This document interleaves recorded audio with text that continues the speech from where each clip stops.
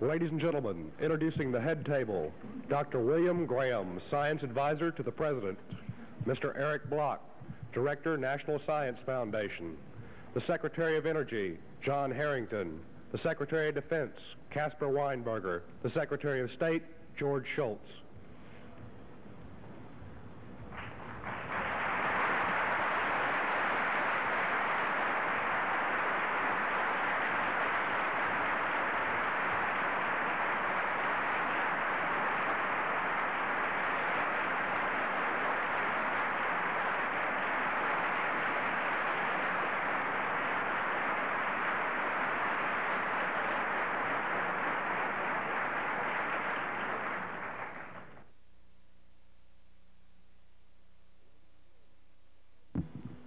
Ladies and gentlemen, the President of the United States.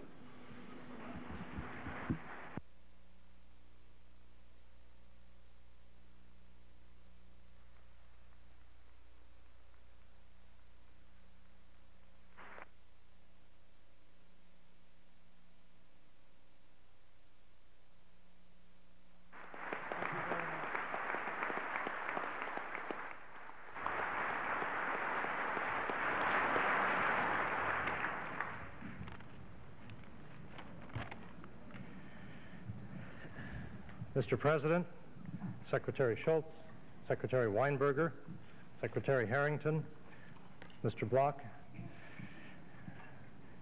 ladies and gentlemen, it's my great pleasure and privilege to introduce the joint sponsor of this meeting and the chairman of this session, the Honorable John Harrington, Secretary of Energy, who will introduce our keynote speaker.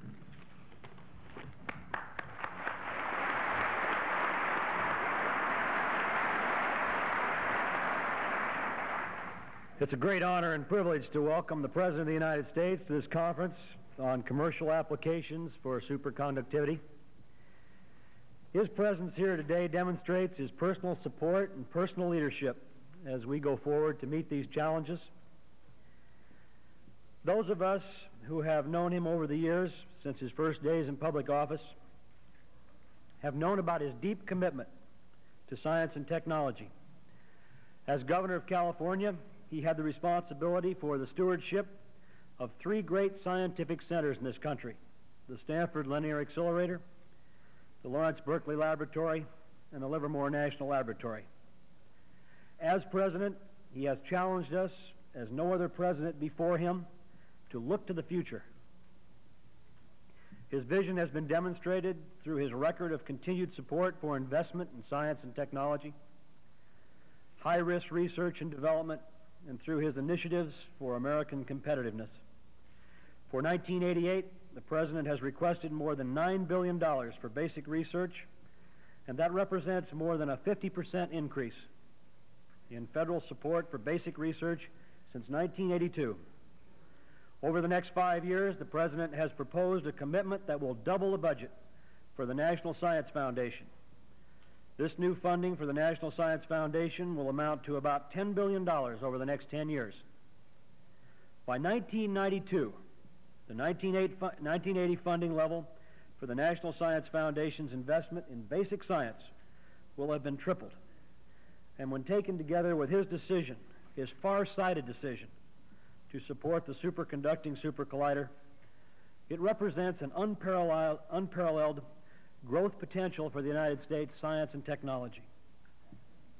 Mr. President, we are deeply grateful for your joining us here today as we move forward to meet the challenges of superconductivity.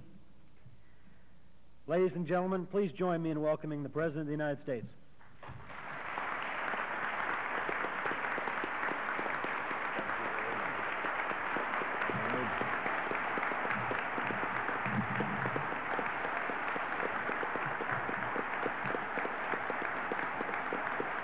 Thank you. Thank you very much. Thank you, John, and thank you all very much. It's a great pleasure to welcome you to Washington and an honor to address this assembly of some of the foremost members of our scientific and business community.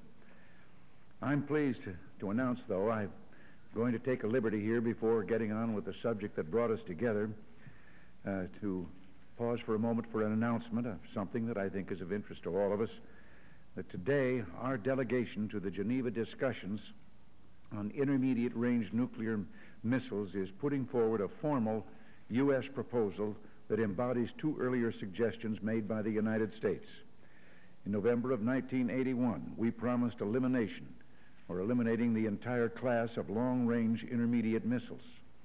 On June 15th, we then formally offered to eliminate the shorter-range INF weapons as well. As perhaps some of you know, until last week, the Soviet Union had insisted on what could have been a major stumbling block to our 00 suggestion, the right to retain some of its missiles currently deployed in Asia.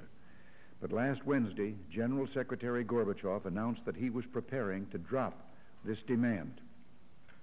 As I say, the proposal put forward today would reduce to zero the number of both longer-range and shorter-range INF missiles, and we are pleased the Soviets have now expressed support for both concepts.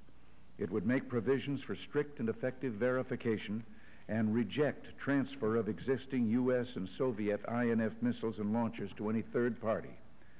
Two vital new elements are also included: the destruction of missiles and launchers covered by the treaty, and no conversion of these systems and launchers to other types of weapons. There's still much to do in Geneva, but I'm heartened that the climate is now receptive to an historic proposal of this type. The United States is proud to be in a position to make this proposal.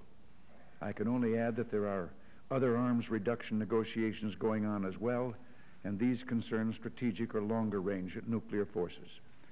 We have tabled our proposal in the form of a proposed START treaty, and we hope the Soviet Union will do likewise and formalize their views in this area. Our goal, as you can see, is not arms control, but arms reduction. And despite the skepticism when we first announced these plans, we are moving in this direction. Now, before I begin our discussion,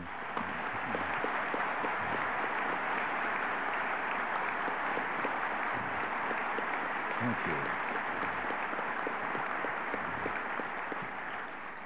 Now, before I begin our discussion of the vital subject that's brought us here today, there is one person I must mention, a moving force in getting this conference underway. He was a patriot, a fine cabinet officer, and a champion of American enterprise, and we will truly miss Mac Baldrige.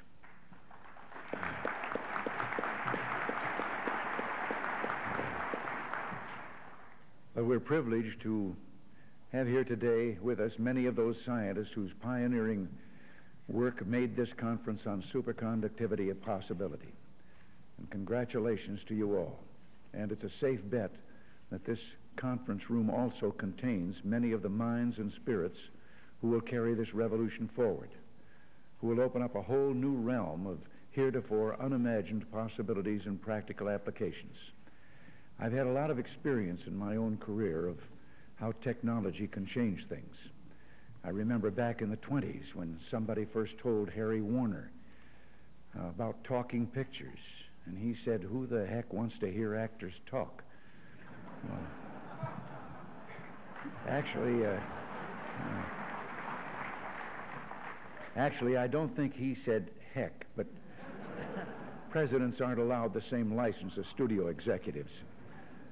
Of course, when it comes to high tech, presidents often have trouble, too, keeping up with the times. A favorite story of mine is about one of the first times the White House hosted a science and technology event. A demonstration of a recently invented device was put on for President Rutherford B. Hayes. "That's an amazing invention," he said, "but who would ever want to use one of them?" He was talking about the telephone. It's hard to believe that it's been less than 1 year since we first heard news of the startling breakthrough in superconductivity by two scientists in the IBM labs in Zurich. And since then, it seemed as if the papers have had to struggle to keep up with the rapid advance up the Kelvin scale. You know, it's been said that there are 3 stages of reaction to any new idea. 1, it won't work. 2, even if it works, it's not useful. And 3, I said it was a great idea all along. Well, To most of us laymen, superconductivity was a completely new term, but it wasn't long before we learned of the great promise it held out to alter our world for the better, a quantum leap in energy efficiency that would bring with it a host of benefits, not least among them a reduced dependence on foreign oil, a cleaner environment, and a stronger national economy. I've been accused of being an incurable optimist, but lately I've been playing catch-up ball with the usually more staid science profession. And the other day I met with Dr. Graham and the members of the White House Science Council for a briefing on superconductivity. Edward Teller told me that we have seen discoveries in the laboratory these last 8 months that the optimists who thought we wouldn't make for 200 years. One theorist was quoted as saying, "It shows all the dreams that we've had can come true. The sky is the limit." Well, there are predictions of high-speed trains levitated above their tracks, supercomputers on a single silicon chip, cheaper and more effective medical imaging devices. But I suspect that we haven't even begun to dream the possibilities or imagine the potential. Just as no one imagined 747s making transatlantic commercial flights when the Wright brothers first flew at Kitty Hawk, and no one dreamt of the computer or the communications satellite when Ben Franklin first captured electricity from a lightning bolt. It was Ben Franklin who wrote, "I have sometimes almost wished it had been my destiny to be born 2 or 3 centuries hence, for invention and improvement are prolific, and beget more of their kind. The present progress is rapid. Many of great importance, now unthought of, will before that period be produced, and then I might not only enjoy their advantages, but have my curiosity gratified in knowing what they are to be." Well, the present process is rapid, and it seems constantly accelerating. One can imagine how gratified Ben Franklin would be if he were alive today. But you know, I bet he would join me, and I'm sure most others in this room, in wishing that we had a window to the future 10, 20, and 100 years hence, so that we too could see the marvels of the coming age. There's something universal in that sentiment, I'm sure, but I can't help but feel that there's something especially American in the optimism, the certainty of hope and faith with which we look to the future. 200 years ago, Thomas Jefferson said, "I like the dreams of the future better than the history of the past." Well, since that time, we've built here something entirely new, a history in which Thomas Jefferson would have felt more at home. It is a history that is constructed of dreams, dreamt in freedom and realized in a land of opportunity. Science tells us that the breakthroughs in superconductivity bring us to the threshold of a new age. It's our task at this conference to herald in that new age with a rush, if you will. It's our business to discover ways to turn our dreams into history as quickly as possible.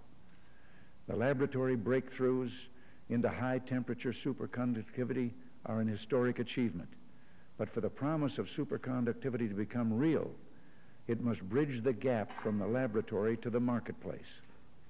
It must make the transition from a scientific phenomenon to an everyday reality, from a specialty item to a commodity. And that's why we're here in this conference, so that business and science can cross-fertilize, can begin at these early stages to dream and plan together, because this new age of superconductivity is a new arena for the spirit of enterprise, one that we can't even guess the limits of.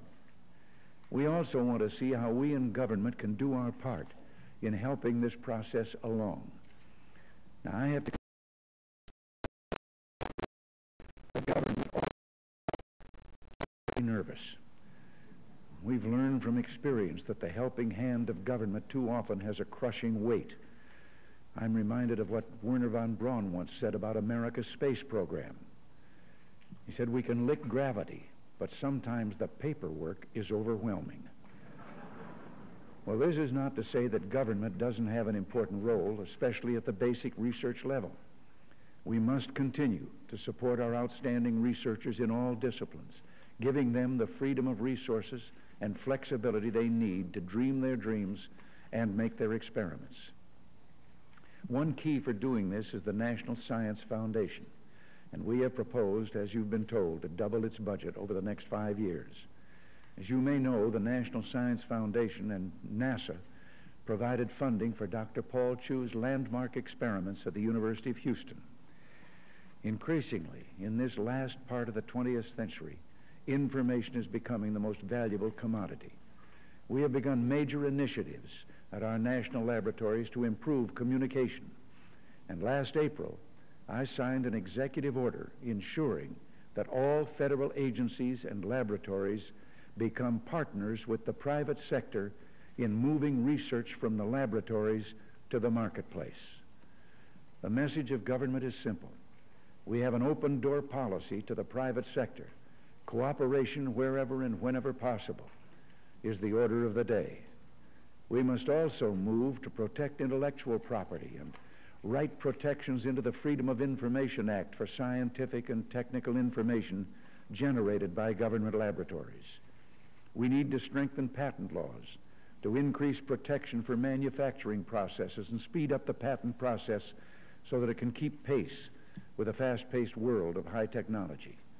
And of critical importance, we must modernize our antiquated antitrust laws, laws designed for a previous century that only held America or hold America back and give our foreign competition an unfair advantage. If we're serious about improving American competitiveness, the way to do it isn't through protectionist trade legislation that closes markets and throws people out of work. One good place to start is bringing antitrust laws up to speed with the modern world. This is no longer the era of the so-called robber barons. It's the age of high-tech and global competition. Let's stop penalizing American business and treating it like an enemy. Let's give ourselves a fair shake in the world marketplace. I will soon send a legislative initiative to Congress addressing these three issues: antitrust, patents, and the Freedom of Information Act, as they relate to the commercial application of superconductor technology. I hope you will lend your support to this legislation. Your opinions matter to your senators and representatives. Let them know how you feel, individually and through your various trade organizations. This package of reforms will go a long way toward preserving the competitive advantage of U.S. industries in this field. These and other actions are part of an 11-point superconductivity initiative that will also include a wise men's advisory group on federal policies and regulations that affect superconductivity research and commercialization, the quick start grants for good ideas on processing superconducting materials into useful forms, the establishment of a number of superconductivity research centers, and a nearly $150 million research and development effort by the Department of Defense over 3 years. Funding basic research, sharing information, removing the impediments to commercialization. In this way, government can be a catalyst to the future. But we have an even more important role that we must be sure to accomplish. It is a fundamental role that not only looks forward to the 21st century, but harks back to the first principles enunciated in our Constitution 200 years ago. First, we must recognize that just as recent breakthroughs in superconductivity have outrun existing theories and brought us to the threshold of a new world of opportunities, so too the world around us is in the process of a radical transformation, a revolution of shattered paradigms and long-held certainties. This transformation, too, is opening for us new horizons of possibility. In a recent article, The New American Challenge, the economist George Gilder describes this new reality and how we must respond to it. The information age has only just begun, he says. Increasingly, we are moving from the economy of the Industrial Revolution, an economy tied to the Earth's natural resources, to an economy based on information, where that old cliche, knowledge is power, is truer than ever. It's estimated that raw materials account for 80% of the cost of pots and pans, 40% of automobiles, and less than 2% for an integrated circuit. The value of a silicon chip doesn't lie in the sand from which it comes, but in the microscopic architecture engraved upon it by ingenious human minds. The most promising superconductors are made from ceramics. Their value doesn't come from their material, but from the brilliant inspiration of a few scientists. It is the human imagination that is building the 21st century out of sand and clay. We're increasingly moving from an age of things to an age of thoughts, an age of mind over matter. In this new age, it's the mind of man, free to invent, free to experiment, that is our most precious resource. Gold, steel, oil, these were the treasures of the past that made people rich and nations strong. Today, the premium is on the human heart and mind. They can't be locked in a vault, nationalized or expropriated. They can only be let free, and then really, the sky is the only limit. That is the American challenge.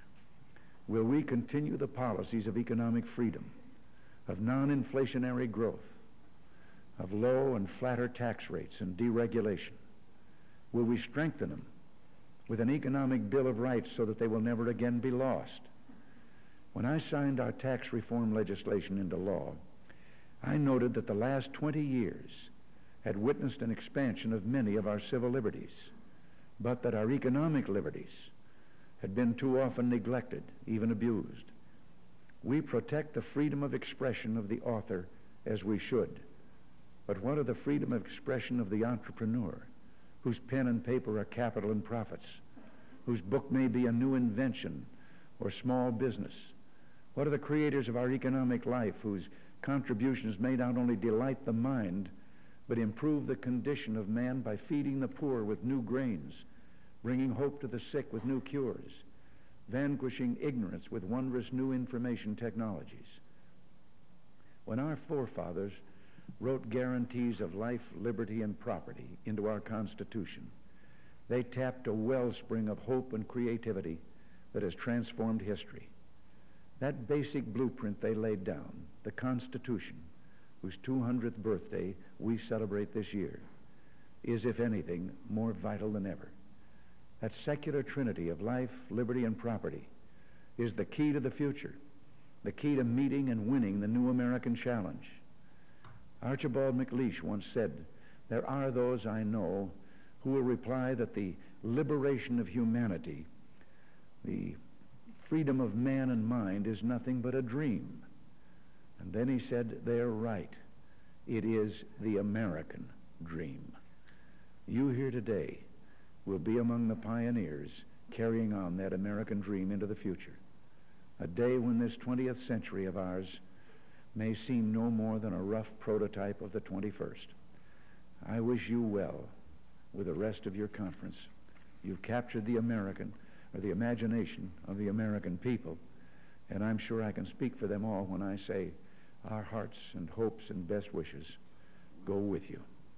Thank you all very much, and God bless you all.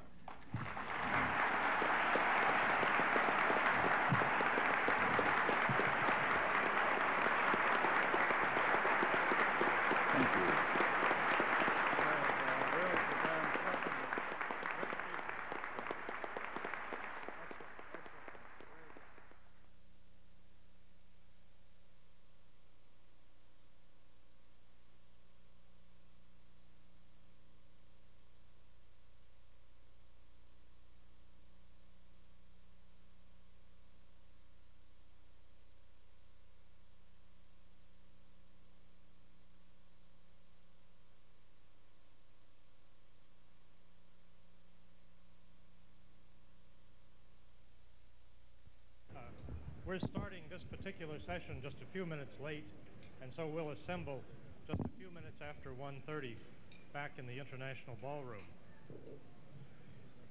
It's my pleasure to introduce the chairman for this luncheon session. The chairman is the Honorable Donald Fuqua, the director of the Washington, D.C. office of the Aerospace Industries Association of America. Many of you know him better as a distinguished representative in Congress. From 1963 until 1986, Mr. Fuqua represented Florida's 2nd Congressional District in the U.S. House of Representatives. And during that period, he was chairman of the Committee on Science and Technology, with budget oversight and responsibility for virtually all of the scientific and technologically related agencies in the federal government.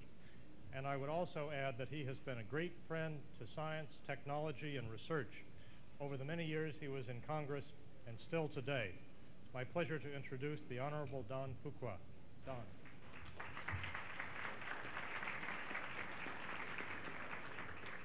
Thank you very much, Dr. Graham, and it's a great pleasure to be here today. And I'd first like to applaud the mission of the conference to explore ways of making a tremendous technology of the future, or taking a tremendous technology of the future into the marketplace.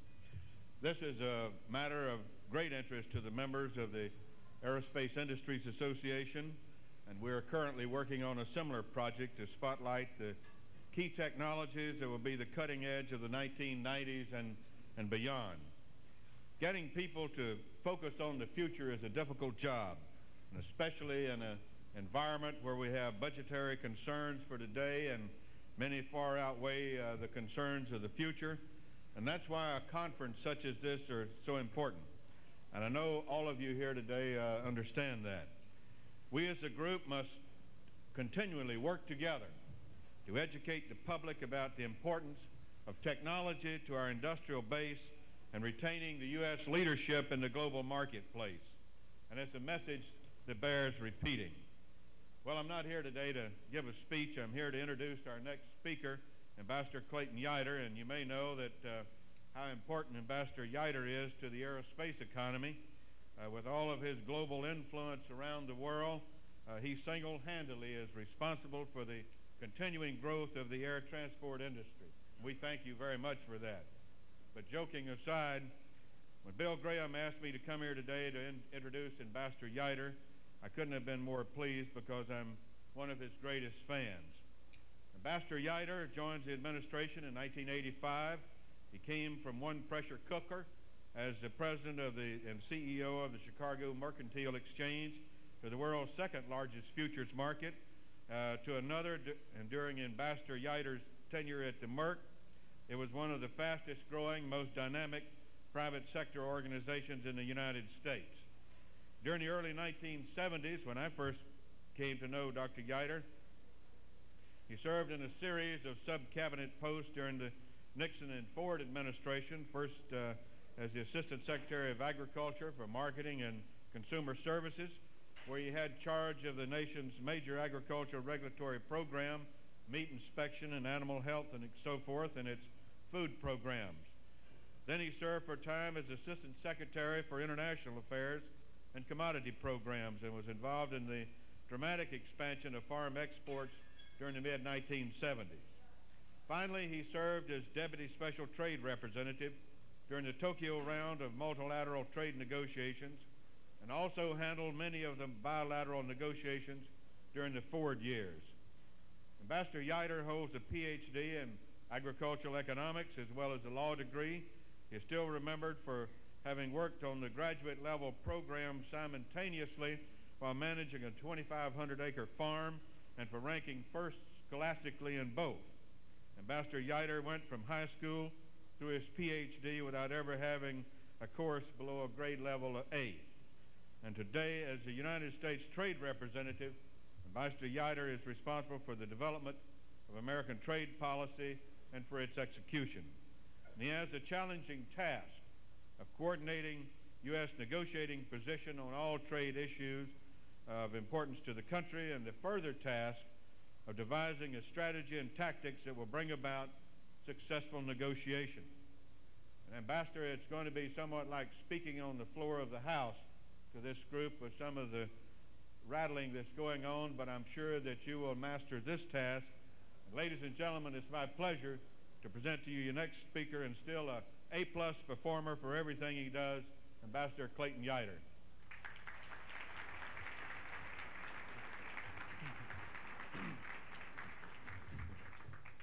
Thanks very much, Don. It's great to be here with all of you, and I congratulate Bill Graham and all the other organizers of this event within the administration for pulling together a group of this size and repute for this kind of a session. I think it's a tribute to everybody, and I want to thank all of you for coming. And then I was going to say, Don, that I got a little practice the other night for talking above all this din. I did a speech out in Montana. I've never had this happen to me before. I was just proceeded to the podium to speak like this, and we were on the second floor of this hotel, and down below there was a wedding reception, and the rock band began to play. And I have never had to try to speak over a rock band before, but that was quite a challenge indeed.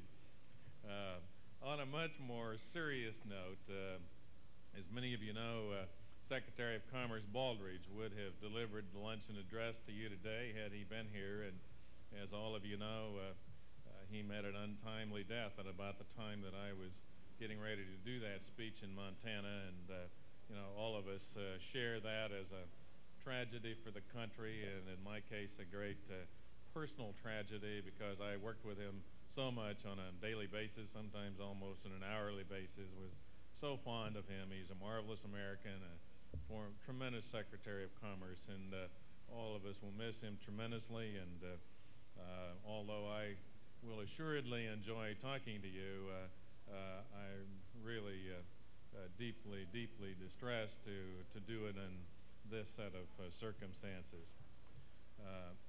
Now to business.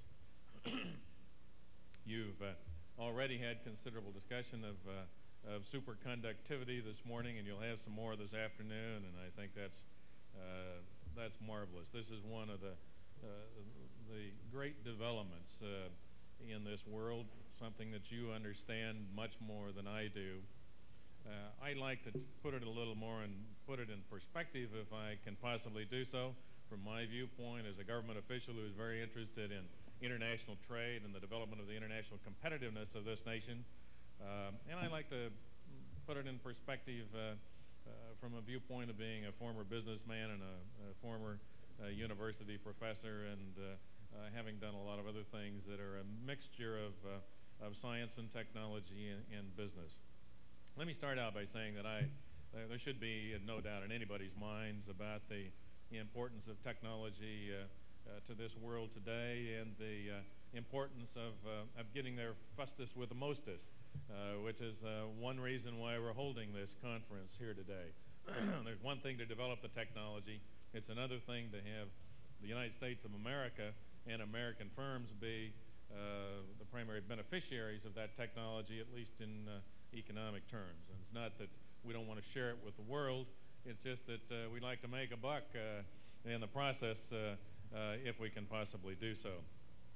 I thought about this a bit, Bill, as I was talking to that agricultural audience in Montana over the weekend, because we were focusing in that meeting on some technological issues relating to agriculture and food production.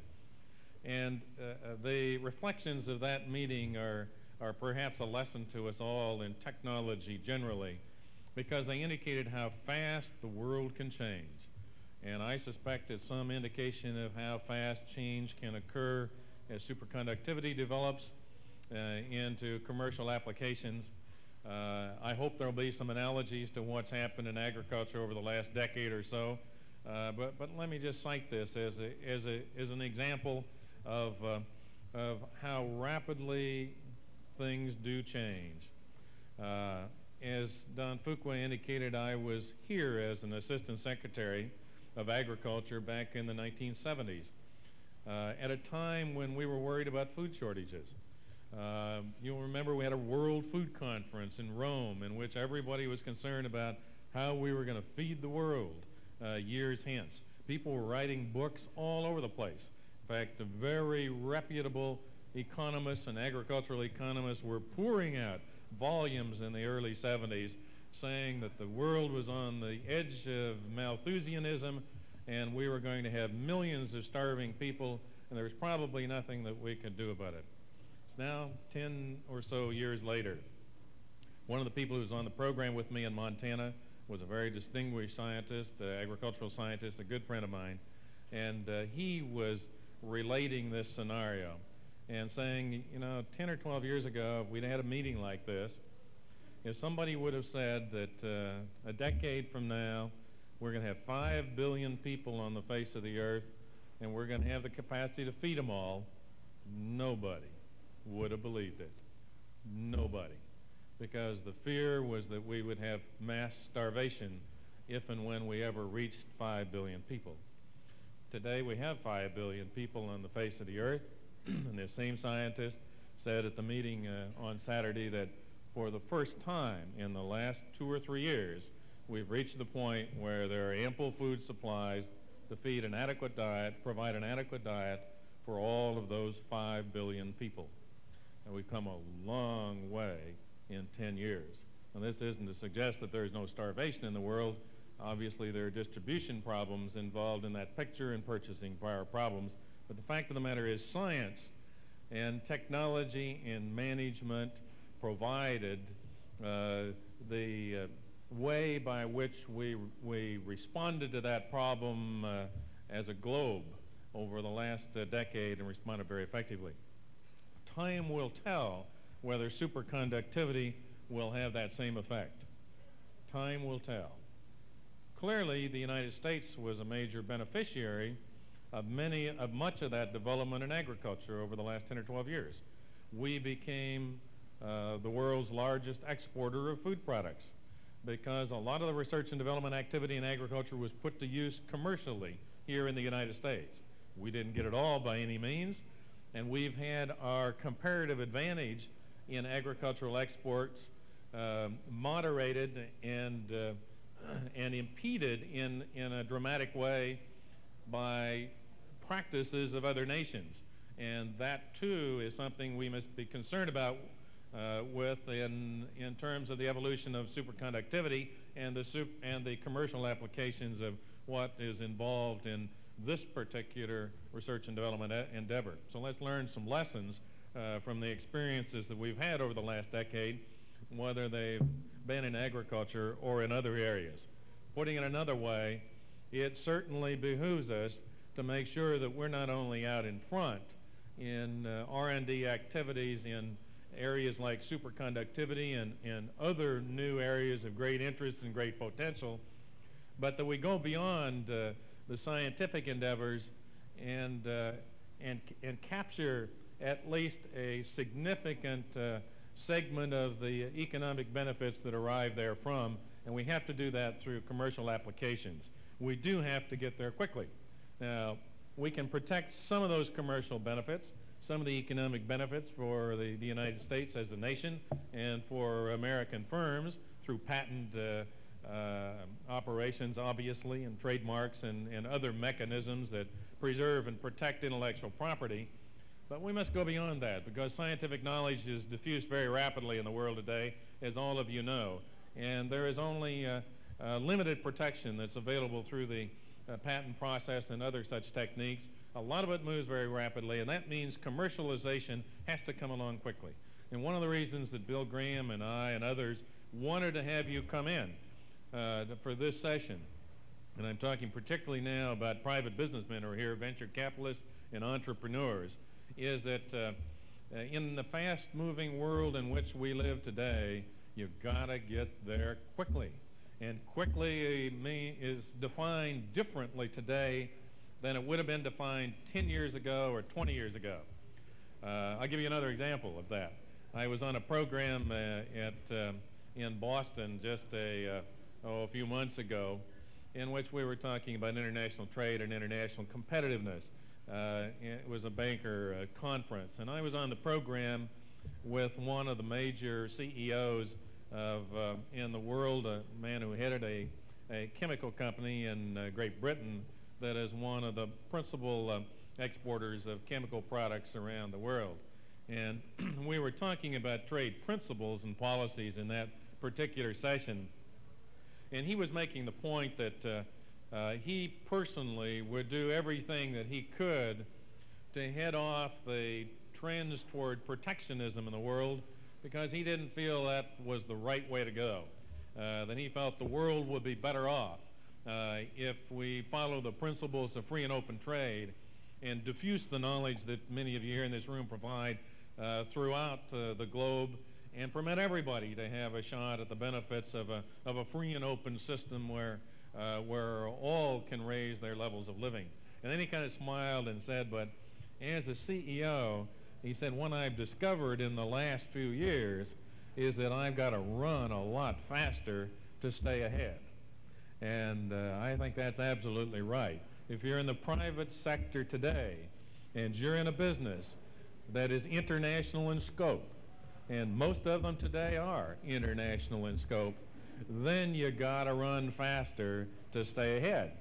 And one of the ways you obviously can stay ahead in that kind of competition is through the rapid commercial application of new technology as it's developed. That happens to be an American challenge today, and we ought to recognize it as such and do something about it. I'll return to that in just a minute. One approach, of course, in dealing with this kind of challenge is an approach that is followed by some other countries around the world, and there are some who suggest that we should emulate that. I don't happen to agree with that, but I think it's important that we all understand how other people react to opportunities such as the one that's presented here in superconductivity. I'm talking primarily about our friends in Japan, of course, because they're a classic example of this, but one can articulate other examples as well.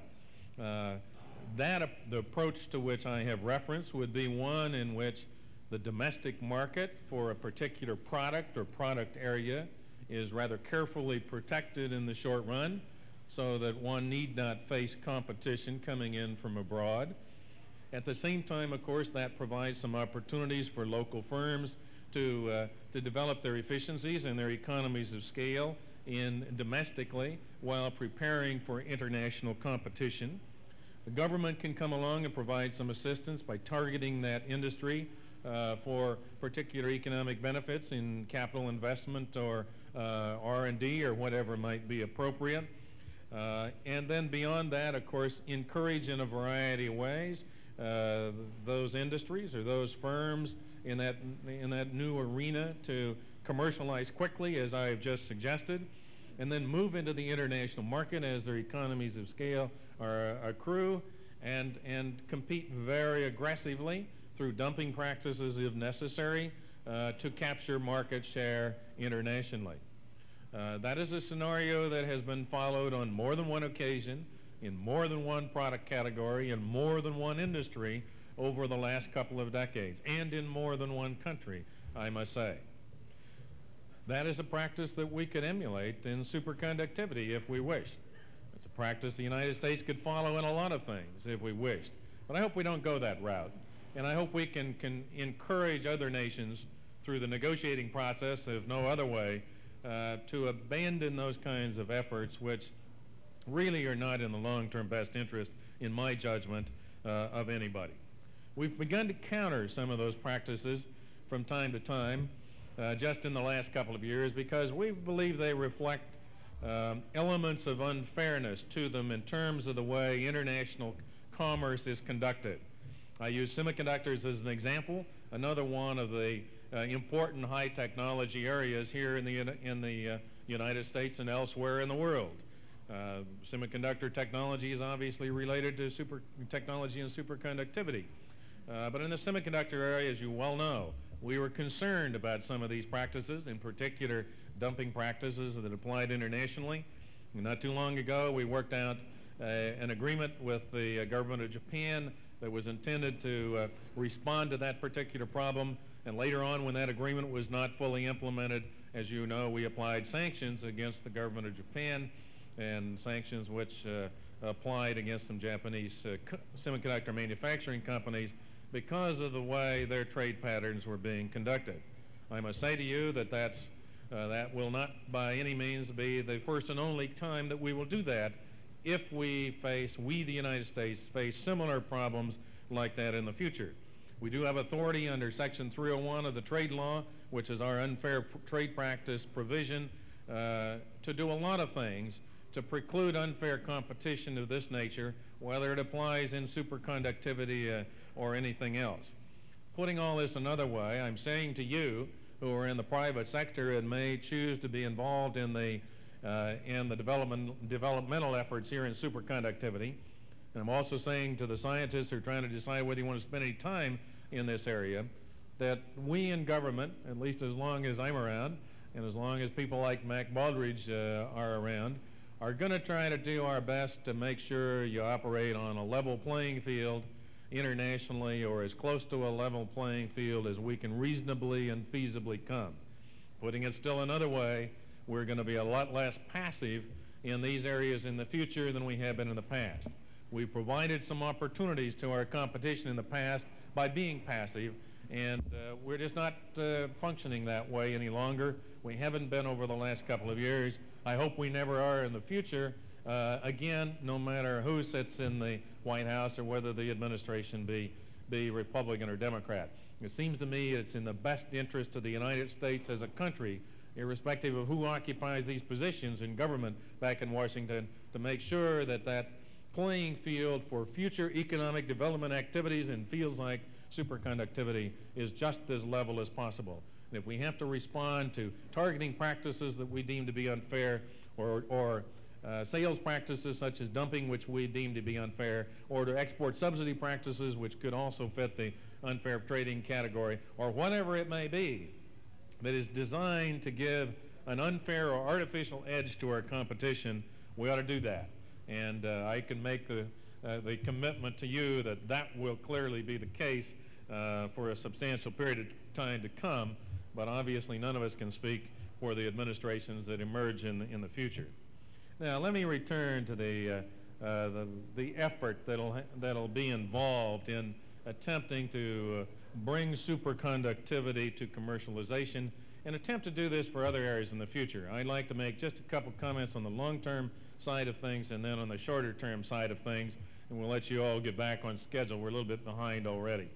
On the long-term side, I'd like to focus your attention for just a minute to our basic underlying international competitiveness. And I do that because this is an audience that ought to have an impact on the public policies that are followed that that relate to our competitiveness picture internationally. Going back historically a few months, President Reagan laid on the tables of the U.S. Congress a very broad competitiveness package that had a lot of dimensions to it. An impressive piece of work, I thought, and one which has been incorporated in many ways into the omnibus trade package that's now under consideration in the Congress. But there's some elements that were not incorporated. There are others that may or may not remain in that legislation when it comes through to final passage in a few weeks. And of course, there's some question about whether the legislation itself will ever see final passage or final approval because it has a lot of shortcomings to it that clearly have to be repaired if it's going to avoid a presidential veto.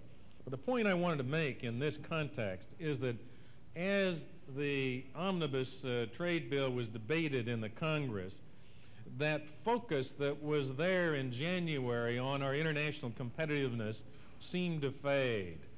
And as the Congress got further and further into that legislative debate, it seemed simultaneously to move further and further away from basic considerations of competitiveness and productivity.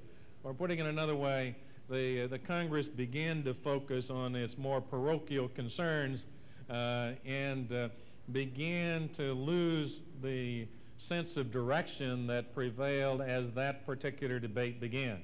I suppose to some degree that's inevitable because members of Congress represent parochial concerns in their districts. But it is regrettable from the standpoint of the people sitting in this room that occurred. And some of the important things that are important to our future international competitiveness were lost in the discussion or simply did fade away. And we ought to go back and concentrate on those. Maybe it's too late to do it in the omnibus trade bill, but if so, let's do it in other legislation if need be, and let's make sure we get it done in the private sector too. And I'm talking about the basics. A sound educational system that'll prepare us for the high technology world in which we're going to live. How do we develop commercial technology in superconductivity if we don't have people that are well prepared?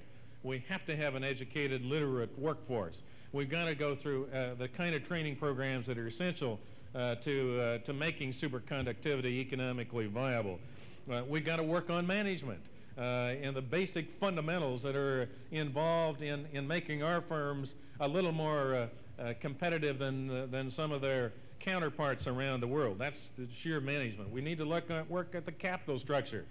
What are we doing to encourage capital formation in this country and the savings that are necessary to support that capital formation? That gets into tax policy. What about human resource potential and the motivation thereof? That's a part of the educational process too.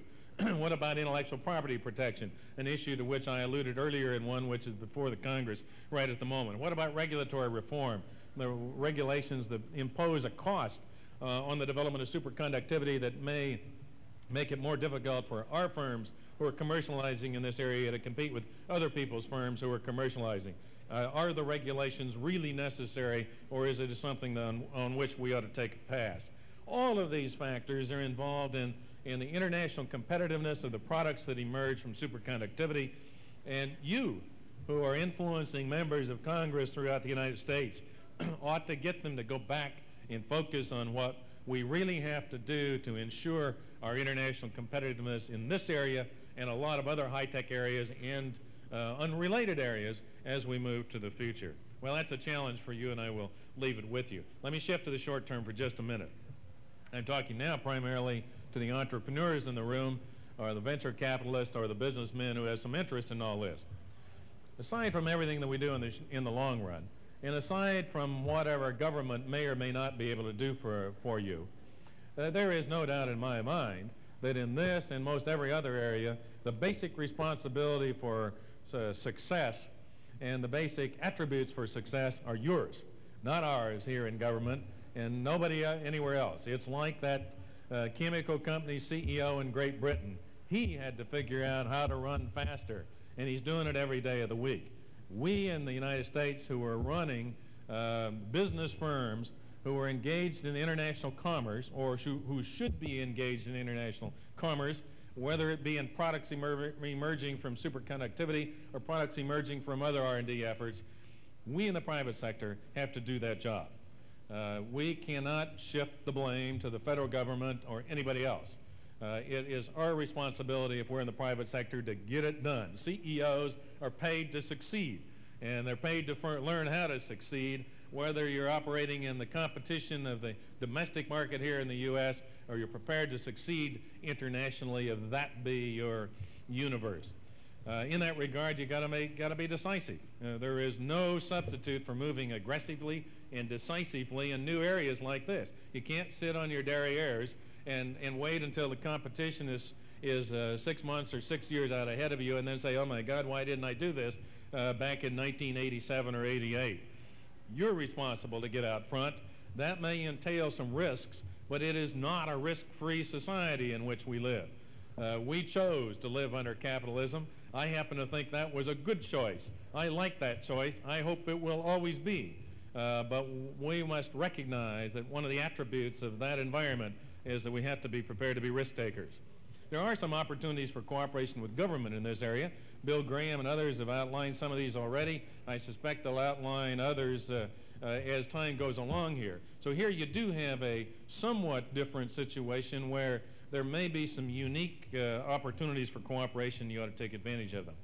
Reverting once for just a moment to the unfair trade practice side of things, or the trade policy side, let me just say as the U.S. trade representative that if you are being faced with a situation where you do not have a level playing field, you got to tell us. We can't help you if you don't ask for help. And so if, as superconductivity develops and evolves, you have some of the difficulties that we've experienced in semiconductors and other products, please say so. The squeaky wheel gets the grease in Washington, in this and any other area. And if you don't speak up, you're not going to get help. Finally, it seems to me, we ought to close by saying that that this is not an area in which we ought to underestimate ourselves. And it's not an area in which we ought to in any way be anything other than self-confident. I'm tired of listening to American businessmen tell me that they just can't compete anymore. I don't believe that. Putting that still another way, I don't think your competitors, whether they be in Japan or Korea or anywhere else, are 10 feet high. I think sometimes we grossly overestimate the competition and grossly underestimate ourselves. I think the United States can run with a superconductivity ball and do very, very well indeed, get our share of this business worldwide as it accrues, and maybe a little bit more. We've just got to challenge ourselves to do it, make the kind of decisions that are necessary in both government and the private sector to have that come about. And I think the 1,400 people or so people who are in this room ought to be able to have a very major and positive effect on that outcome. So with that, I simply say, good luck. Thank you.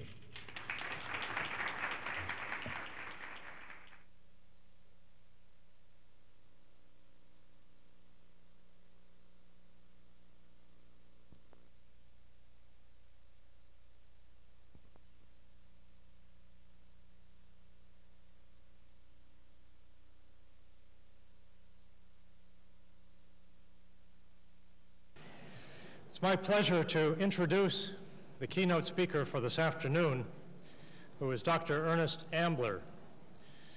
Dr. Ambler will be delivering the speech which Secretary of Commerce Malcolm Baldrige had planned to give to this meeting. In fact, Dr. Ambler joined the National Bureau of Standards, which is a part of the Department of Commerce, in 1953. And became its eighth director in 1978. At the request of Secretary Baldrige, he then continued to serve as the NBS director during this administration. As director of the NBS, Dr. Ambler leads the nation's measurement laboratory in the studies of the physical sciences and engineerings in standards, samples, and measurements. Throughout his career, he has made the NBS an increasingly valuable scientific and technical resource for our industry, business, our government, and our education. In fact, Dr. Ambler has worked in cryogenic and low-temperature physics extensively during his career. He's also received the President's Award for Distinguished Federal Civilian Service, and he frequently represents the United States' interests in international activities in standards. So let me introduce Dr. Ernest Ambler.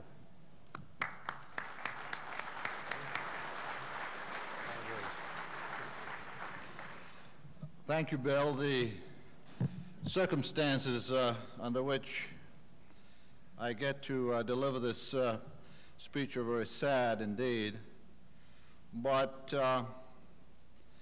in a sense, since it has to be done, I'm very proud to be able to do it. I've worked for Mr. Baldrige, as Bill mentioned, from the beginning of this administration. And like most people in the Department of Commerce, we're very fond of him. The thing about Mr. Baldrige was that he was a former chief executive officer, and he understood the importance of technology and the importance of manufacturing very well, and we always felt was a very strong supporter of ours. So I'm simply going to read to you what he would have said at lunchtime today. Thank you. I'm pleased to participate in this conference on the commercial applications of superconductivity. I congratulate Bill Graham, the President's Science Advisor, for convening it. I'd also like to congratulate our scientific community for its initiative in channeling its research into this new class of superconducting compounds.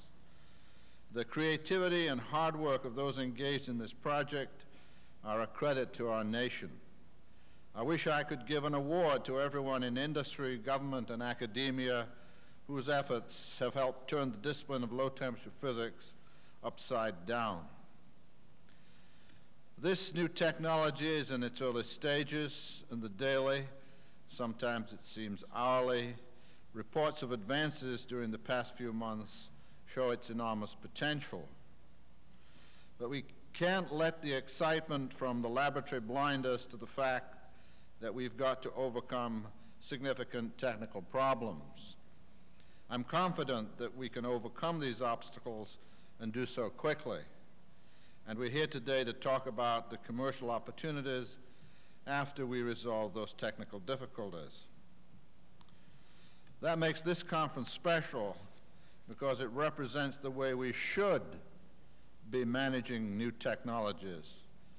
If we were still doing business the old way, this session probably would not have taken place. In the past, new technologies were explored at technical conferences attended only by scientists and engineers. Discussions about commercial opportunities mainly occurred in private, in corporate boardrooms, and in think tanks. Sessions like this usually took place after the technologies already had been generated in the laboratories. But the world marketplace has changed dramatically, and we no longer can conduct business as usual when it comes to a technology as economically promising and strategic as the new superconductors. There is more than enough work to go around for government, universities, and industry. Our role, the federal government's role, is to help fund and conduct basic research into the high-temperature superconductivity phenomenon. It's also our job to conduct applied research into areas that meet the needs of the various federal agencies involved. I'm speaking of the National Bureau of Standards within the Department of Commerce, the Department of Energy with its several research laboratories, the Department of Defense, and the National Science Foundation. By redirecting existing resources, these agencies already have doubled their research efforts in superconductivity. We'll see an increase in federal R&D programs as more resources become available through the budget process. It's also the federal government's job to make it possible and easier for the private sector to get the job done.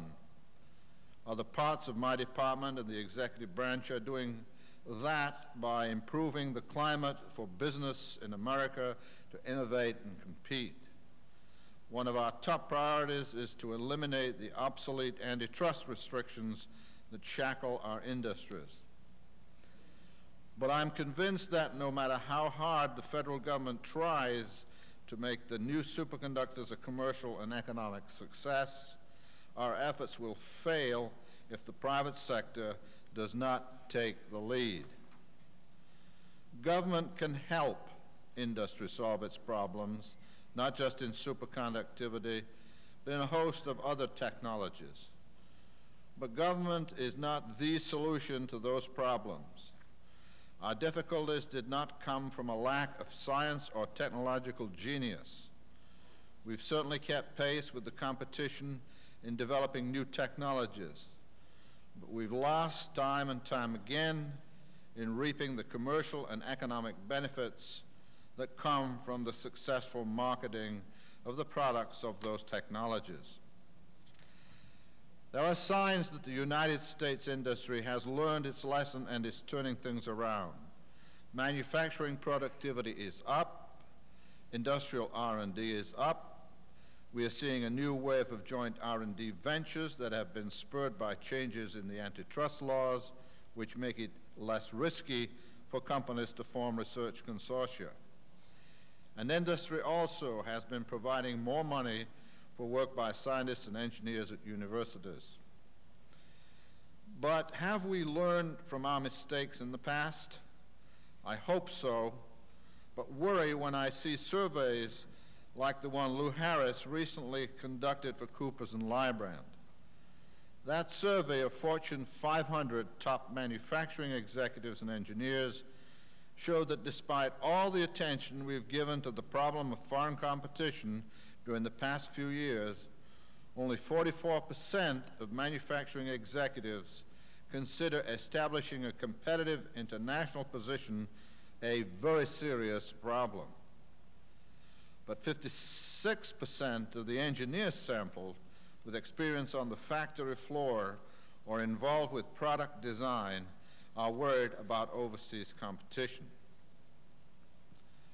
Those of us in business and government who are worried about trade imbalances must do more to warn about the real challenges and opportunities of foreign competition.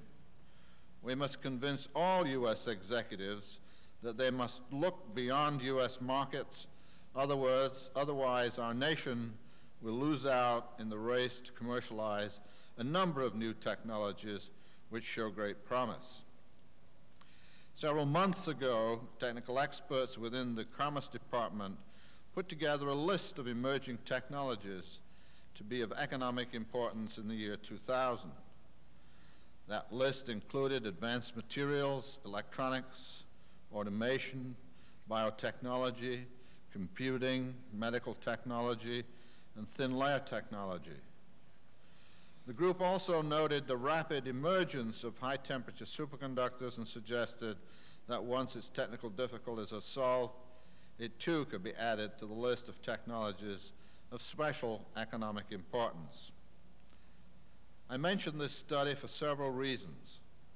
First, in our enthusiasm over the new superconductors, we can't overlook the similar promise of other emerging technologies.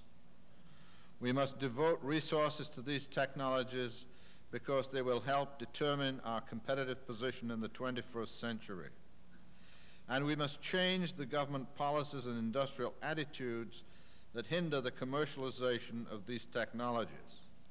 If we don't, the odds are good that we'll have to add superconductivity and other emerging technologies to the list of technology-based industries we've handed to our competitors. Maybe that error was predictable, but we should learn from it. What happened was we started out strong in the 1950s, 60s, and early 70s, beating the competition handily. But the competition improved, and we found ourselves in a bruising battle in which other countries worked hard and took away sales in both our domestic and foreign markets. They didn't always play by the rules of the game, and sometimes took unfair trade advantage by raising artificial barriers to our sales abroad and by subsidizing their sales here.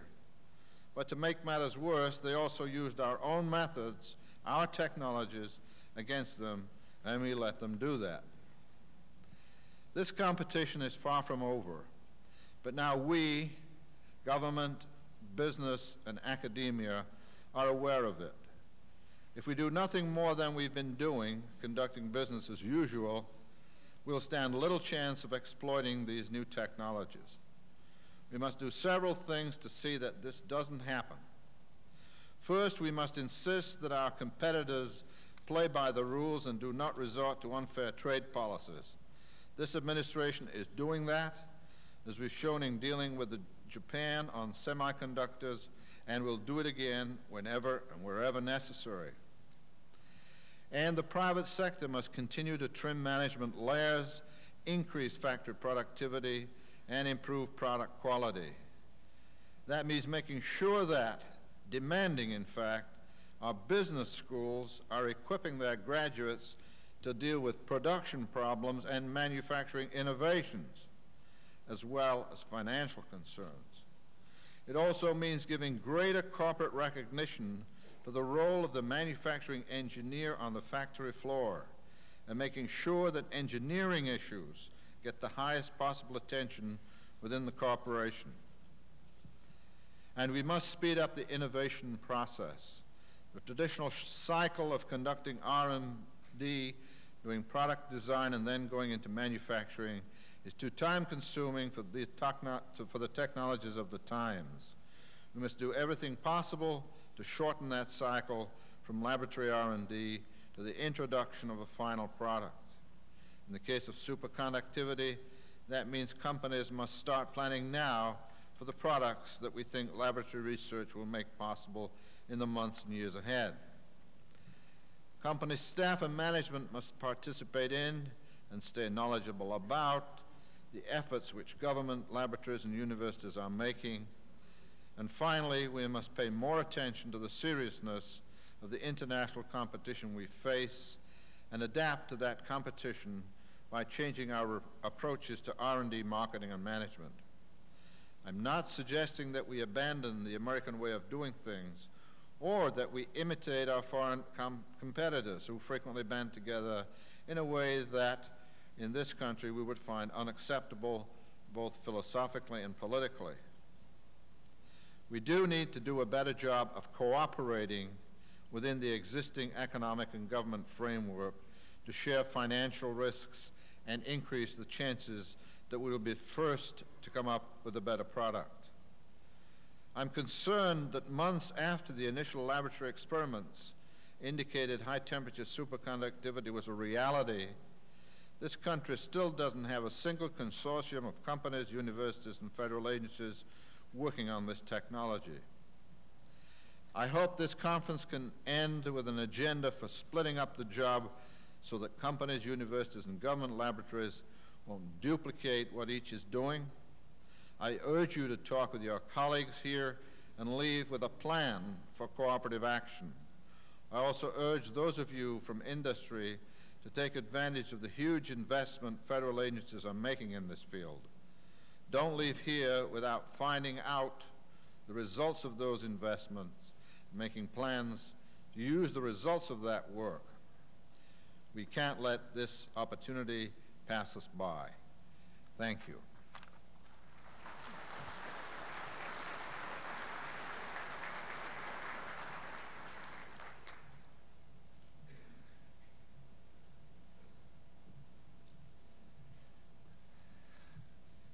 Thank you very much, Ernie.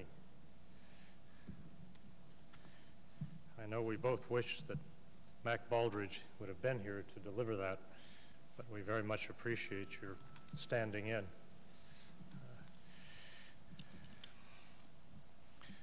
Our next session is on the future applications of high-temperature superconductors in electronics, computers, and communications.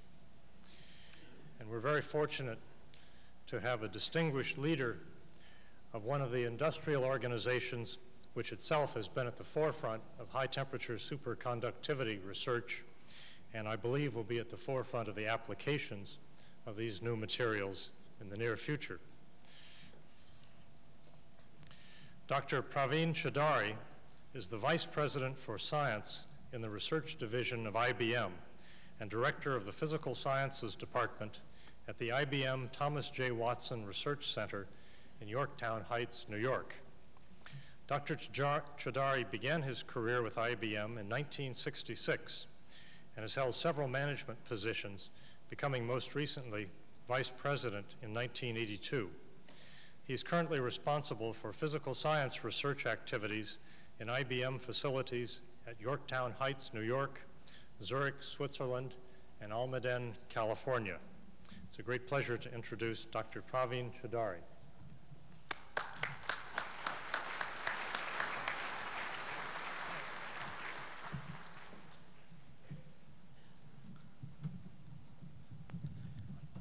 Thank you, Fred.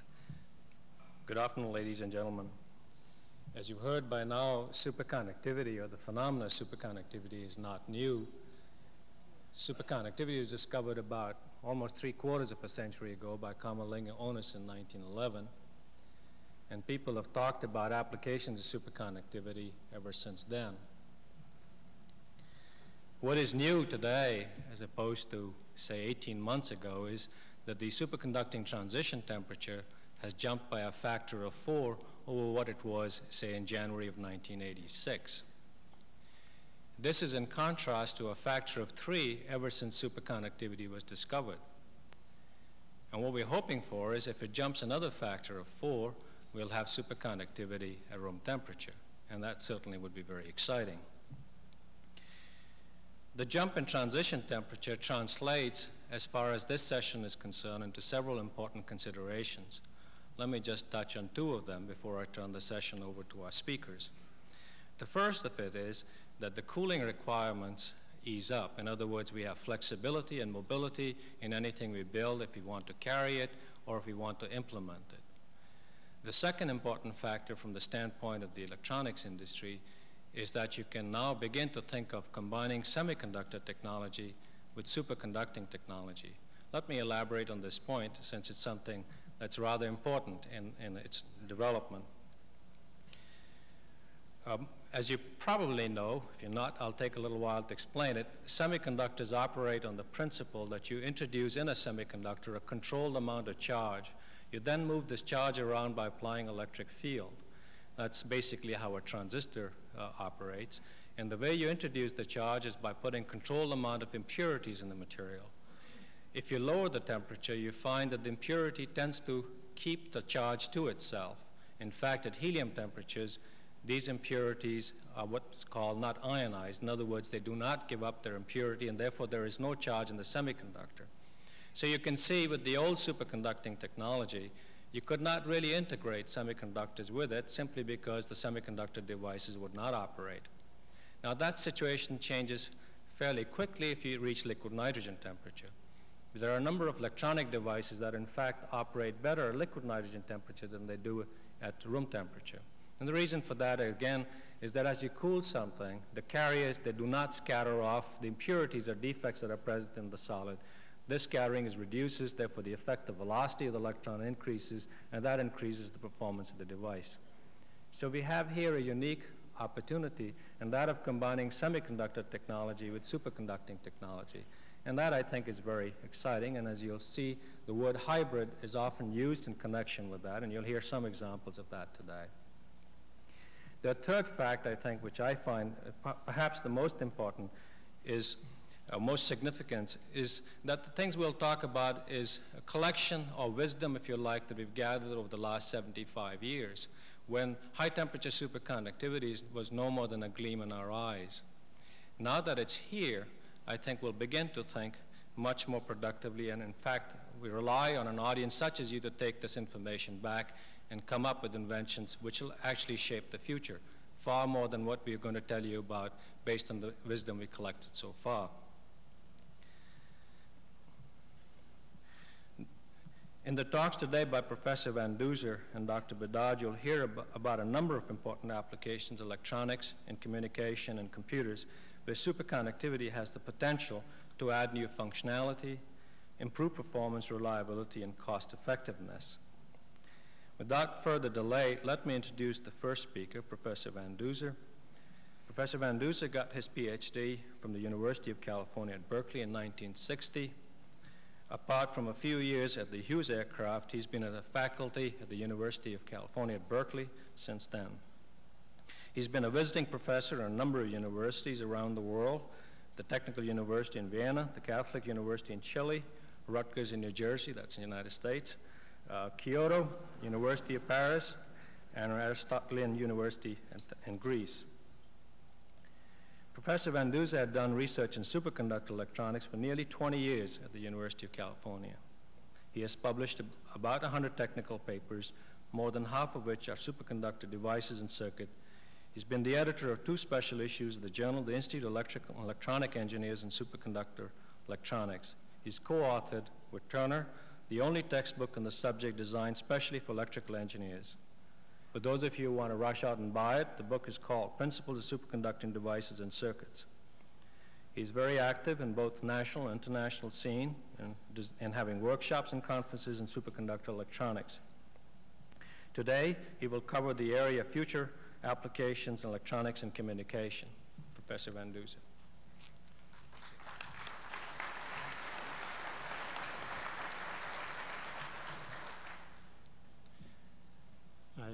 Thank you for this opportunity to talk about my favorite technical subject to so many people. The first slide, please. I'm going to first, this is going to be a somewhat tutorial talk, hopefully useful. I'm going to talk about some of the important properties of superconductors and some devices. I'll talk about low-loss films for RF applications.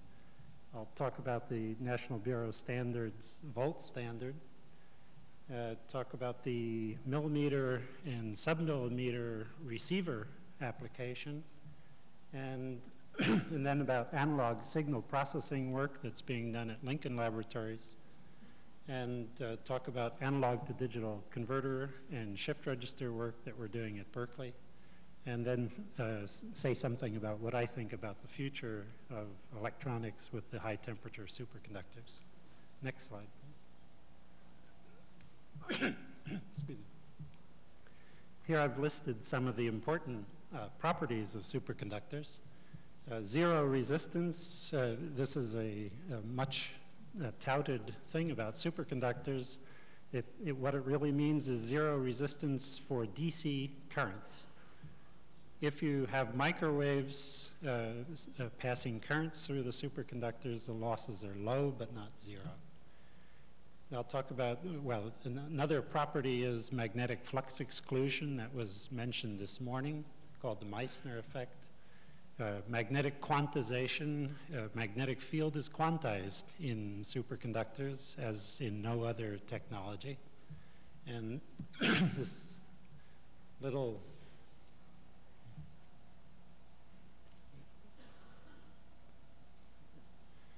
little figure here is to indicate how you see this quantization.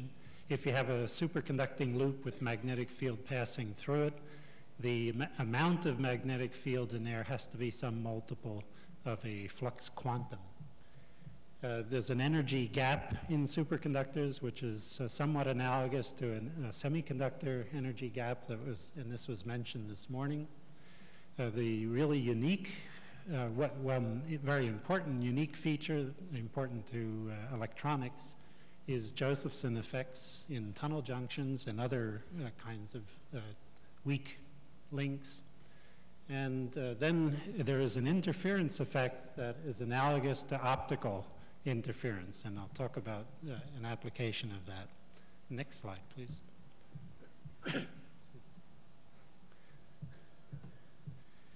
This is a terrible picture of electron pairs. The real pairing phenomenon in superconductors is much more complicated.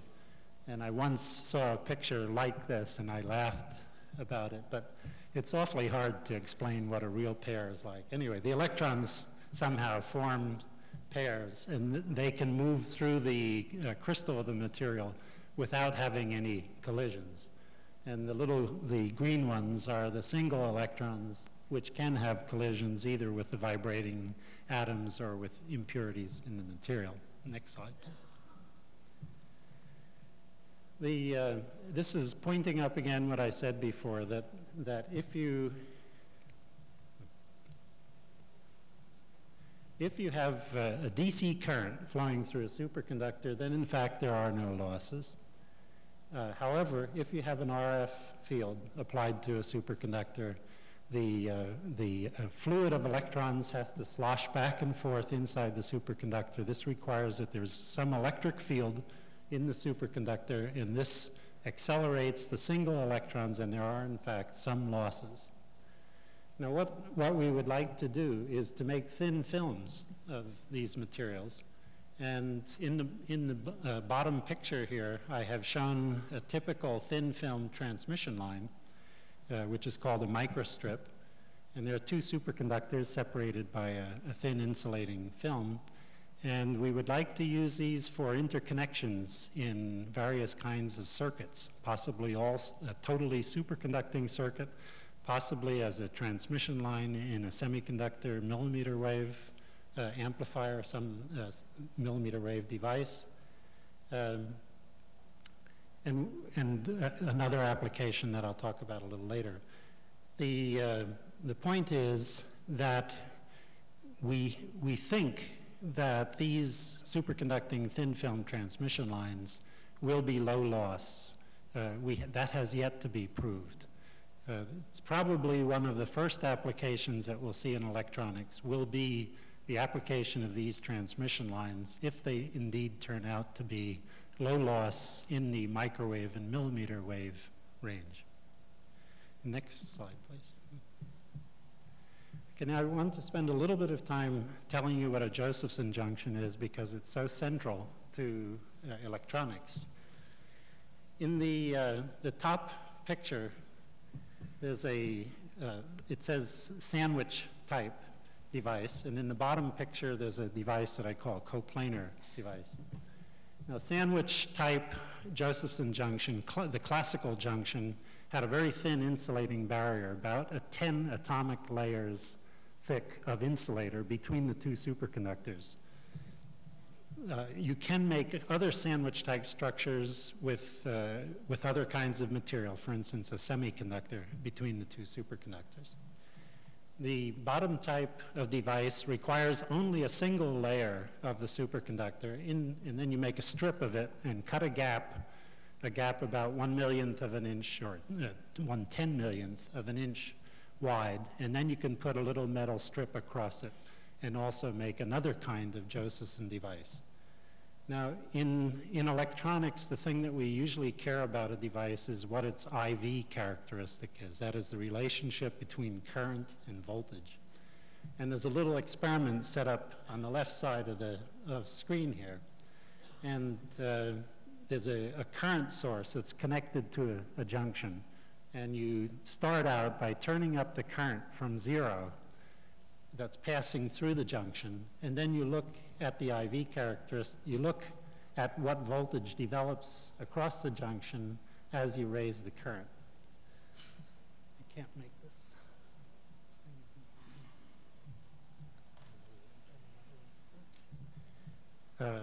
Please stay on that same slide. Okay.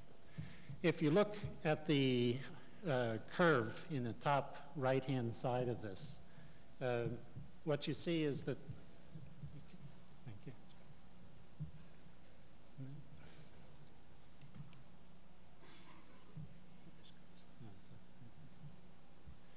Okay, look up here. As you raise the current, what happens is you can pass current right through the insulating barrier without any voltage at all across the junction. And then when it gets to a certain limiting value, it has to jump across if you push any more current through it. And then you go up this part of the characteristic and back down like this. And in the type of superconductors that we've been using up to now, in lead and niobium, this voltage where it drops back down is called the gap voltage and has a value of about 2 millivolts. In the new superconductors, that's about 10 times that value. Now the other, if you did the same experiment with the other type of Josephson junction, what you'd find is that the current would go up and then go up this way and come back down like this. Now this type of characteristic we can call non-hysteretic, and this type of characteristic hysteretic. And they have different, among the electronics applications, you have need sometimes for this type of characteristic and sometimes for this.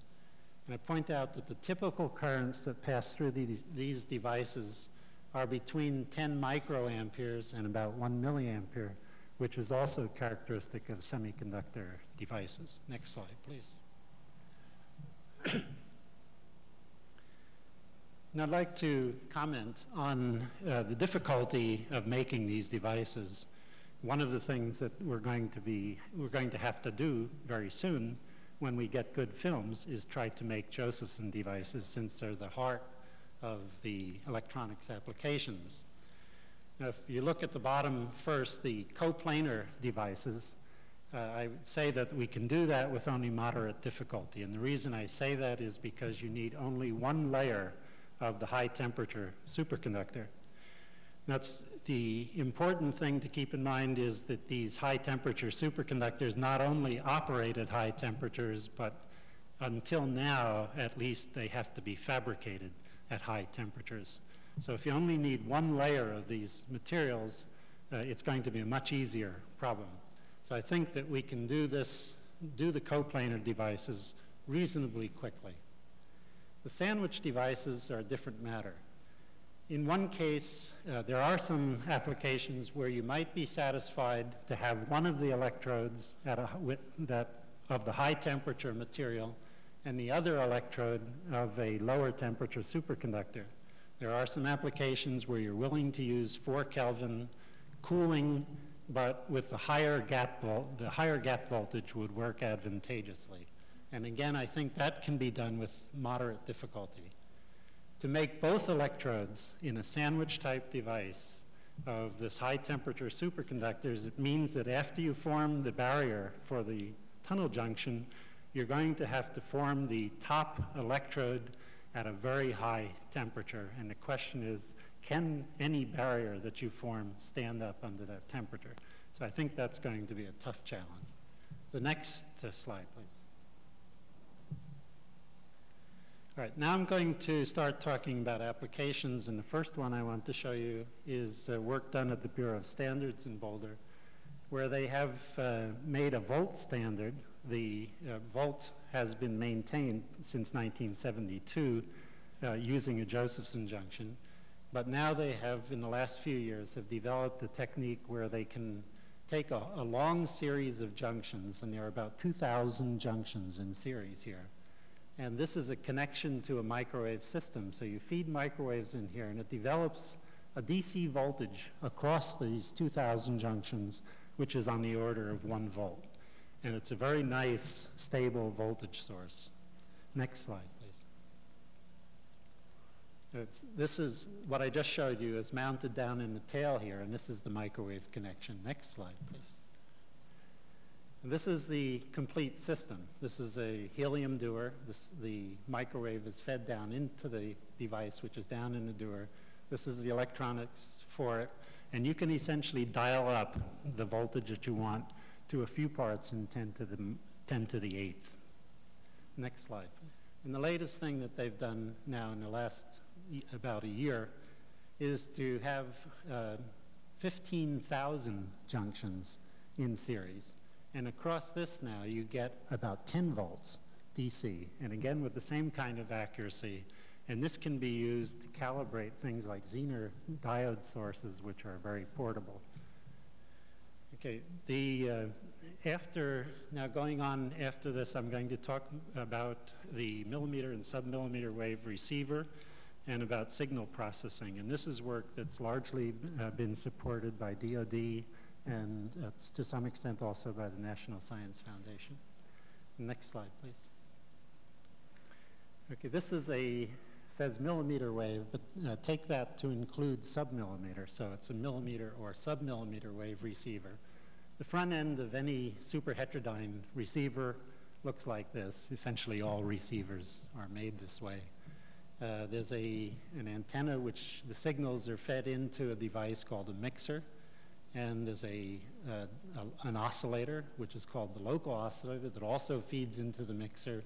And you mix all the signals coming in from the antenna with the signal, a single frequency signal from the local oscillator.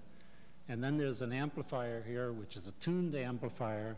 So it will pass, it says IF amplifier, that's intermediate frequency. You could also think of it as an if amplifier. If you are in a certain range of frequencies, they'll pass through there. So it selects out the frequencies that are the difference frequencies that are a particular value.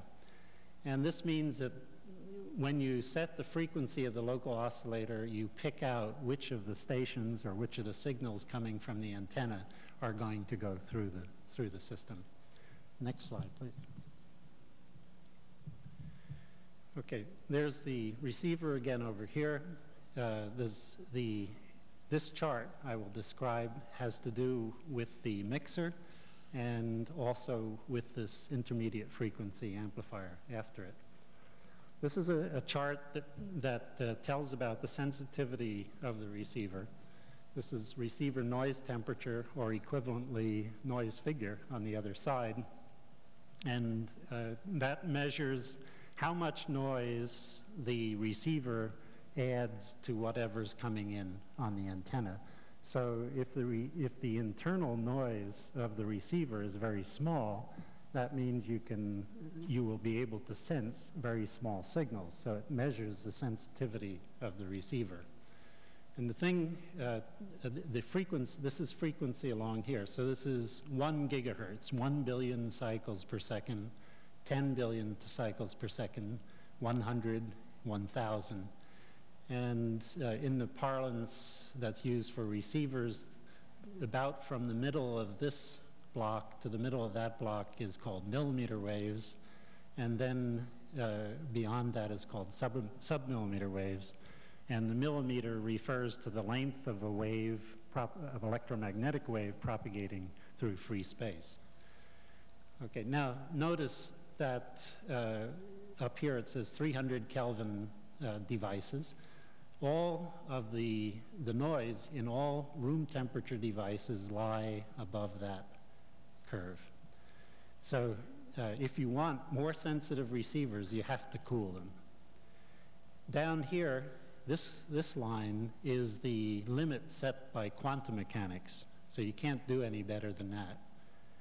Okay, there are some cooled semiconductor devices up here, and everything else in here is a superconducting device. Now, SIS means superconductor, insulator, superconductor, tunnel junction. And the receiver, the noise associated with the receiver, with the whole receiver is here, and the noise that's attributed to just the mixer is here. And again, for higher frequencies, there are other points here. The point is that all of the best front ends for millimeter and submillimeter wave receivers are made with superconducting electronics. Next figure, please. Okay, one of the peculiar phenomena in Josephson junctions is called the AC Josephson effect. And what it means is that if you put a voltage across the junction, and suppose it's just a DC voltage, you put this voltage, connect the voltage to the junction, what happens is that even though the voltage you apply to the junction is DC, the current that passes through the junction is AC. And in fact, AC at a very high frequency, if you put 1 microvolt across the junction, the frequency of oscillation of that current is 484 megahertz. That's 480 million cycles per second. And that, with 1 microvolt across there, you're at the bottom of the microwave band. If you put a millivolt across there, that's 484 gigahertz. And so you're well up in, you're above the millimeter wave band. You're into the submillimeter wave band with this oscillating current. Okay, so the reason I'm telling you this at this point is because I want to talk about the local oscillator for this receiver. One point about this is that the frequency of oscillation of this thing will change as fast as you can change the voltage. And you can change the voltage easily in less than 10 to the minus 9 seconds. And the bad news is that the power output from a single junction is very small. It's only 10 to the minus 9 watts. Next slide. Now, the 10 to the minus 9 watts is not enough for the local oscillator, but there's a way out of that, and that is that if you make a series array of these junctions, so you have n junctions in series, the power from n junctions increases as a square of the number of junctions. So if you make 10 junctions in series, you get 100 times the power that you get from a single one, and that is enough for the local oscillator. So then we can think of an extremely agile local oscillator that will tune this receiver in less than 10 to the minus 9 seconds. So we can switch around the receiver frequency very rapidly. Okay, the next slide, please. Now, the intermediate frequency amplifier itself, while it was part of the factor that determines the sensitivity of the receiver, since it is involved in that, you want this device to also have a low noise property. And one way to do that is to make what's called a parametric amplifier. And I don't have time to try to describe parametric amplifiers, but there is a necessity for a nonlinear property, which means that if you increase, say, as an example of nonlinearity, if you pass 2 times as much current through something, you don't get 2 times as much voltage across it. It's some other number. And so what you need in general, generically for parametric amplifiers is a nonlinear property. Well, it turns out that if you bias a Josephson junction at 0 voltage and then apply an AC signal to it, there is a nonlinear, it behaves as a nonlinear inductor. And so there's work going on. People have successfully made this type of amplifier with very low noise for use for intermediate frequency amplifiers. Okay, next slide, please. Okay, after you get the signals, you've received the signals through your broadband, very sensitive superconductive receiver, then you want to work on them to extract information from them, and that's called signal processing. And you can do signal processing either digitally or by analog means. And I'll talk about some work now in the next slide at Lincoln Laboratories. This is a Lincoln Labs slide, as you can see. And the sensor is the receiver that I just talked about. And in the middle here is a signal processor, and there are a whole bunch of different kinds of functions that you can do with these analog signal processors, match filters, correlators, etc. And then coming out the tail end of this thing, you need to convert the signal, the processed signal, you need to convert that to digital form and then pass it through something like a computer that Dr. Bedard is going to talk about after I finish, which is all the data processing is done digitally. So I'll get down this far in what comes next. Okay, next slide, please. Okay, this is a superconductive transmission line. It's like the microstrip line that I showed you before, except that there are 2 ground planes on this.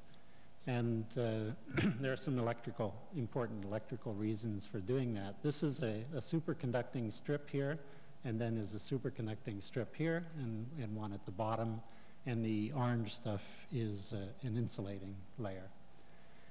Okay, they're actually shown here 2 of them. There's one transmission line there and another one here. And if you make these far enough apart, the electromagnetic fields associated with these are close enough in here that there's no interaction between these 2 lines.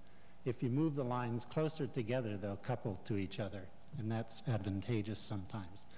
The next slide, please. Okay, this is a 2-inch silicon wafer on which has been made a 3-meter long transmission line in a spiral form, and you can see it spiraling around. There are actually 2 parallel spiral lines that are 3 meters long, and this, if you look at the inset here, which is a photograph of this region, you can see that they have purposely adjusted the spacing between the 2 lines, and they do that for 1/4 of a wavelength of the electromagnetic signal at that frequency that they're using. And this transmission lines on here are all superconducting, and this is what's called a chirp filter, and it's something that's used as a component in the signal processing systems. The important thing is the bandwidth. This is a very wide band system, 2,000 megahertz wide. And they think that they can take this up to 10,000. And so this will do the same kind of function as a surface acoustic wave device does now in radar systems, but it will do it with superconducting lines at a much wider bandwidth, so that they'll be able to process much more information in this system. Okay, next slide, please. Okay, I won't go through all the details of this, but I just wanted to show you the way that this filter that I just showed you can be used. This is one of them here, and this is another one, and this is a superconducting mixer, an SIS junction mixer. And what the function of this is to take a spectrum of frequencies, all different frequency signals, and turn it into a function of time that has the same form as that, because they would like to measure the form of this. And when they turn it into a function of time, then they can take samples of that and then do digital processing. And this is what's called Fourier transform analysis. And there are all the same type of device is used for correlators and convolvers and so on. Okay, next slide, please. Okay, next I'll talk about analog to digital conversion in a shift register. And next slide. Okay, just to tell you what analog digital conversion is. This is a signal. It's a voltage as a function of time, and it's a continuous function, this dark line here. And all things in nature are analog.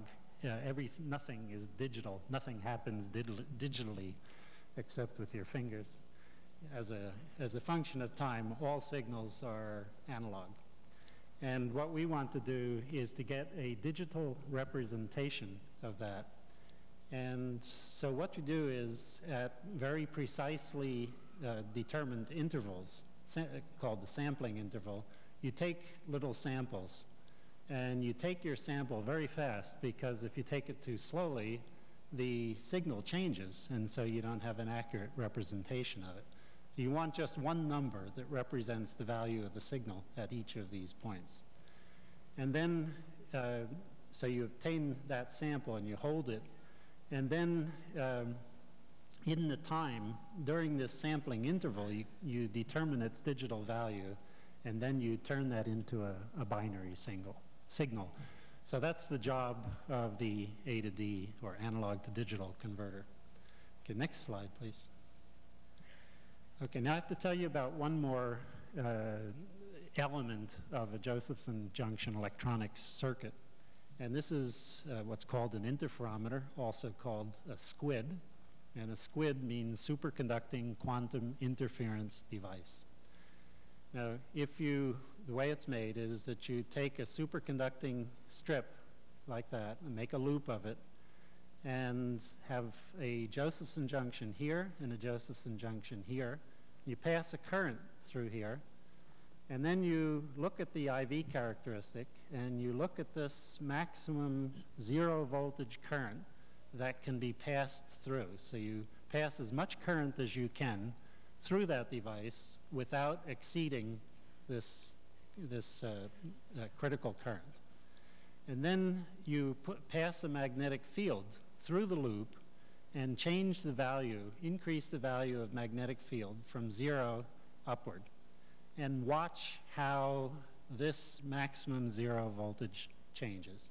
And what you see is that it's a periodic effect. So if you increase the magnetic field, it just varies periodically like that. Now, that periodicity is something that does not appear in semiconductor electronics. And it's one of the things, that kind of an effect is one of the things that we might find useful in trying to make hybrids of semiconductor and superconductor devices.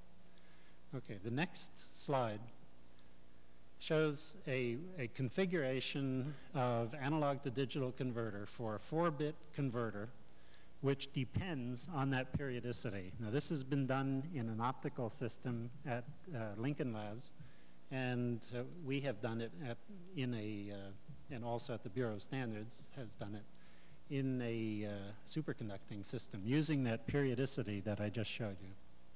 Okay, now notice that there are 1, 2, 3, 4 input circuits for a 4-bit converter, and that depends, doing that depends on this periodicity that I just talked about. So you have a resistor divider here, which is a binary divider. This is the least significant bit, most significant bit. The data that comes out of the back of this is in what's called gray code, and so you need to have an encoder here which converts the gray code to natural binary. And the next slide shows a realization of this that we made at Berkeley. This is the resistor divider here. These are the 4 input circuits, the so-called comparators. This is all made with superconducting technology, and they're Josephson junctions. Each of this structure has 4 Josephson junctions in it. This one has 4, and this one has 4, this one has 4. There are a total of 128 Josephson junctions in there. And we clocked this at 1 billion times a second, 1 gigahertz. the data comes out the back so fast out of these circuits that there are no test circuits that can handle it. So we had to put another set of circuits on here which are clocked at a lower frequency and pick out samples from this in order to prove that the circuit worked. Okay, the next view graph, next slide, shows another type of A to D converter where you have, instead of one input circuit for each of the 4 bits, you now have, as in semiconductor circuits, one input circuit for each digital level. And for 4 bits, you need 15 digital levels. So there are 15 of these circuits. And then you take these outputs of these, pass them through an encoder, and go to natural binary. And we're also working on this type of device in our group. And the next slide shows these are the comparator circuits here, here, here, here, here, here. And these are some of the resistors and other elements that are associated with it. The next slide shows the encoding circuit to take those digital outputs and convert that into natural binary. And this is a device that, according to circuit simulation, looks like it should have an analog bandwidth of several gigahertz. Okay, the next slide, please. Another thing that we're working on is a shift register.